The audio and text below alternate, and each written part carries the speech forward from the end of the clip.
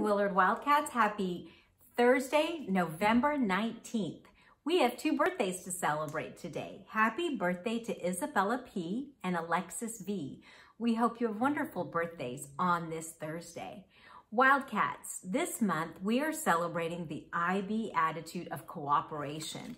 And as we learned yesterday, cooperation, the sign for cooperation goes like this. So cooperation means us working together. Now we're talking about the IB learner profile of being a thinker and being courageous. So today's book, if you're really being a thinker, you know that today's book that we're going to read probably really couldn't happen. There Was an Old Lady Who Swallowed a Turkey by Lucille Calandro and illustrated by Jared Lee. But this book is fun, so we're going to read this. And it's a familiar tale for those of you who have read other versions. There was an old lady who swallowed a turkey. I don't know why she swallowed the turkey, but she's always been quirky.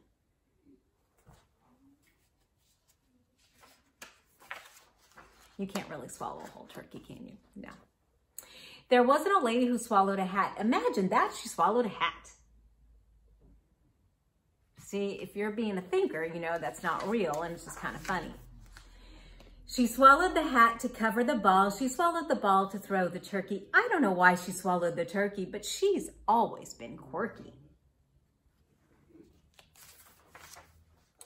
There was an old lady who swallowed a balloon. She felt as big as the moon when she swallowed the balloon. She swallowed the balloon to bump the hat. She swallowed the hat to cover the ball. She swallowed the ball to throw with the turkey. I don't know why she swallowed the turkey, but she's always been quirky. I'm wondering if you could write some creative imaginary tale, what it would be and what words you would use and how it would turn out and how you would illustrate it. There was an old lady who swallowed a boat. It slid down her throat when she swallowed that boat. See, this is funny.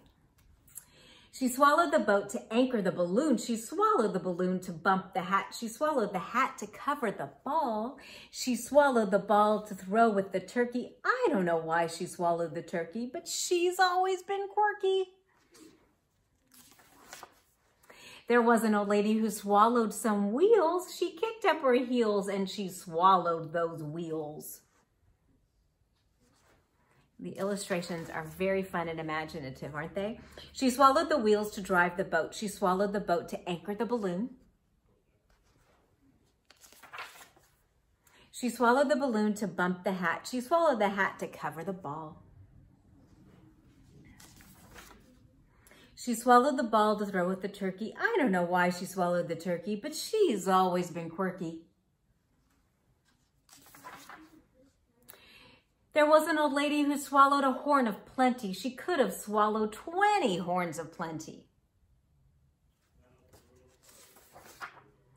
Just then, the old lady heard a band, so she marched her way to the grandstand.